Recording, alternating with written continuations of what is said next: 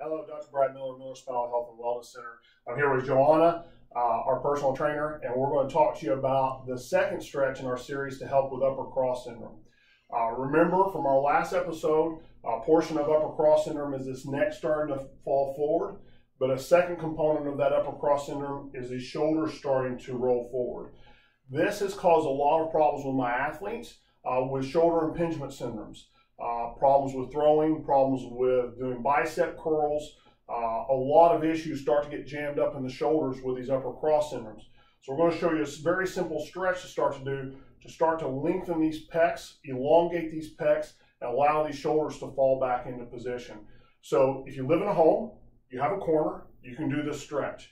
Now, the one thing that I would caution you on is if you had some shoulder surgery, if you've had a significant shoulder injury, we want to be careful with this. You may want to call a doctor or our office to help you out with specifics. It may need to be modified. But without that, it's a very simple stretch to do. We're going to have Joanna go up against the corner.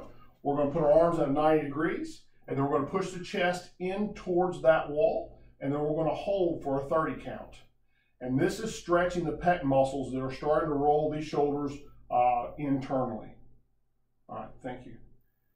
Again, if you have any type of symptoms that start to arise from these stretches, like numbness and tingling in your hands and into your wrist, neck pain or headache, please call our office.